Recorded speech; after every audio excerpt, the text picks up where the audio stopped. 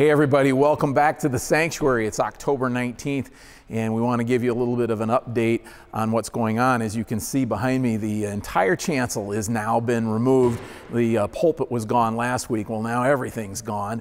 And you can see that the Da Vinci is being held up by a temporary metal pole. That's because we found out that the Da Vinci all these years was not being supported properly. That's something that we're going to fix as we go on. And now as Jonathan pans around with the camera real quick and follows me around, I'll try to get out of the way. You can see that all of the pews have been moved over to the west side of the sanctuary, and the east side of the sanctuary is completely empty.